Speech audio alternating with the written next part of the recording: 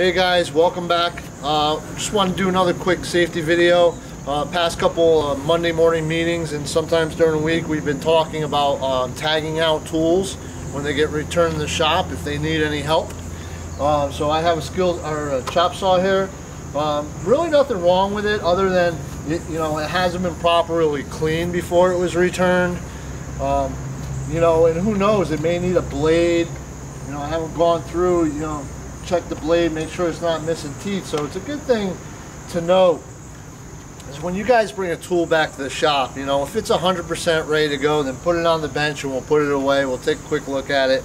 But if there is anything wrong with it, we need to be sure we tag it out. What seems to happen nowadays is we drop the tool off, it's got a bad blade, it's got a broken cord, or there's something else not functioning that's obvious. And then what happens is we check it quick, we look, we slide it around, okay, everything seems okay, we put it away. If you know there's something wrong with it, or if you bring it back for repair, we really need to put tags on them, because if not, no one really knows why it's there. No one understands that it's broken.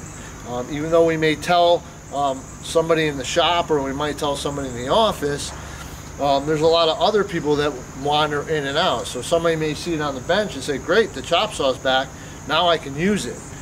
Take it to my job and do all my cutting, and then when they get it to the job site, they find out it's broken. So the tag really helps alleviate that. It makes sure that if the tool is unsafe, that no one operates it. And it's always good to put a reason why. So this tag has a spot in the back to do that, has a spot for your name and the date, and so does this tag. This tag you'll see when you come back to the shop. These are typically the ones out in the field. Just make sure you fill that out a little bit. Give a quick little blurb what's wrong with the equipment. Does it need a cord? Is the saw blade need to be replaced? Is the bed out of square? Whatever the case may be, so we can get the right problem solved quickly rather than have to get a tool, somebody tells us it's not working properly, and we spend 2-3 hours diagnosing it. It's just the best way to do it.